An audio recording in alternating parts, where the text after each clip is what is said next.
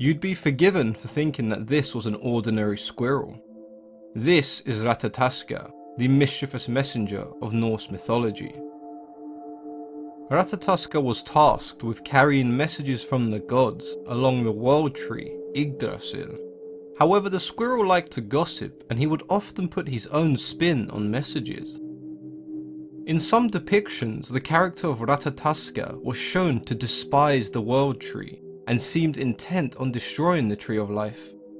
As he lacks the strength and ability to do much damage himself, he instead manipulates others into attacking the tree for him. In some variations of the tale, Ratatoskr is shown to have elongated ears, but other than that, he looks very similar to an ordinary red squirrel.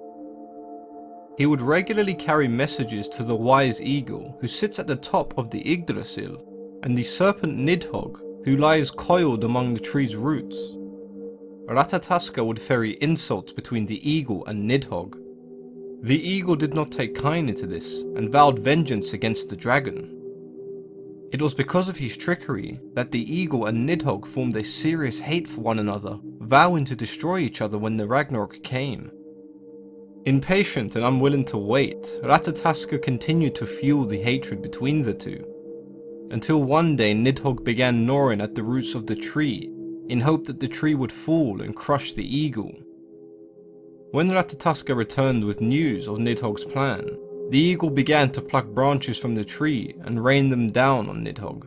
It was not destroyed as he hoped, but Ratatoskr succeeded in doing great damage to the Tree of Life. It is believed that no god knows Ratatoskr as well as Loki, which makes sense considering they are both tricksters of sorts. If you've enjoyed this video, then please consider leaving a thumbs up, as it helps promote the video and allows the channel to grow. If there's anything you'd like to discuss or have any ideas for future videos, then please let me know in the comments section. As always, I've been your host, Mythology and Folklore Explained.